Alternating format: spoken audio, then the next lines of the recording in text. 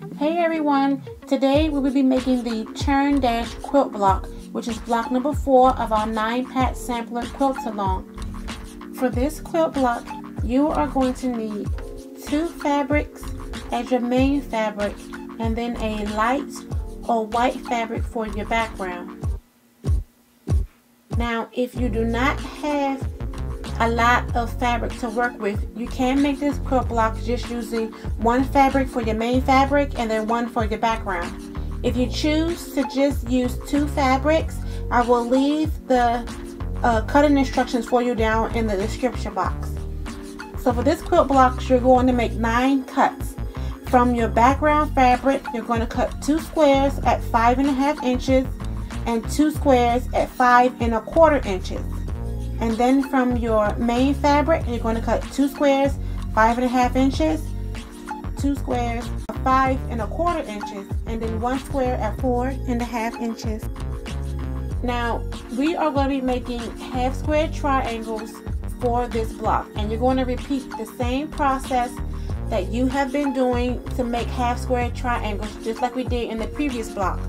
So with your 5.5 inch squares, 1 from your background and 1 from your main fabric, place them right sides together, draw a diagonal line on the back of the fabric. You're going to pin it into place, and when you take it to the sewing machine, you're going to sew a 1/4 inch seam along each side of the diagonal line. Now with your 5.25 inch squares, you're going to place these pieces right sides together, and you're going to draw a line straight down the middle of your fabric. Once you've drawn that line, you just take your rotary cutter and you're going to cut it in half on the pencil line, and then just pin the pieces together like you see me do here. So once you have pinned and cut all of your pieces, you're going to take it to the sewing machine, and everything is going to be sewn with a 1/4 inch seam allowance. So when you're finished sewing, you're going to cut any loose threads that you have, and then you're going to cut your half square triangle in half on the pencil line that you drew. Then take it to your pressing surface and give it a press with a hot steamy iron, making sure you press your seams open. When all of your seams are pressed, you are going to square up all of your blocks to measure 4.5 inches. Now when you go to square up your quilt block that is half and half, you want to make sure that your sewn line is vertical, going up and down or north and south.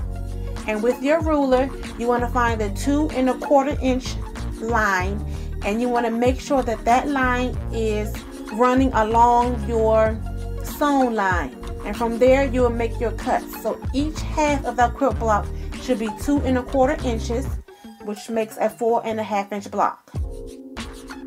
So after your pieces are cut, you're going to lay it out in the diagram, just like I show you here. And then you're going to take the first 2 pieces on that top row, lay them right side together, pin into place, sew with a 1/4 inch seam allowance. And then you're going to repeat the process with the 3rd piece from that row, and then do the exact same things for row 2 and 3.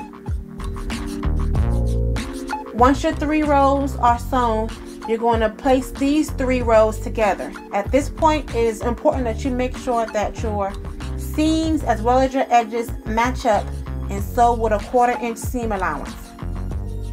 Once all your 3 rows are together, the quilt block is done.